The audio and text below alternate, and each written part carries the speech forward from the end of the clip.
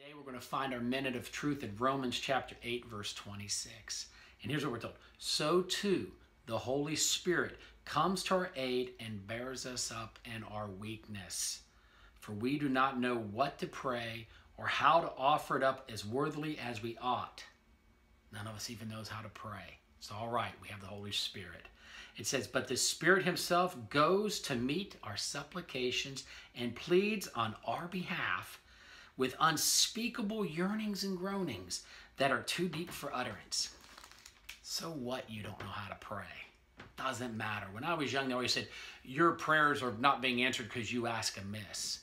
We can't ask amiss because the Holy Spirit takes our prayers. He goes and he makes supplications for us with yearnings and groanings that we can't even begin to utter. We can't lose because the Holy Spirit's our strength. He's our advocate. He's our standby. Because of him, we have life. We have it abundantly. This is a truth, and thank God we are set free by it.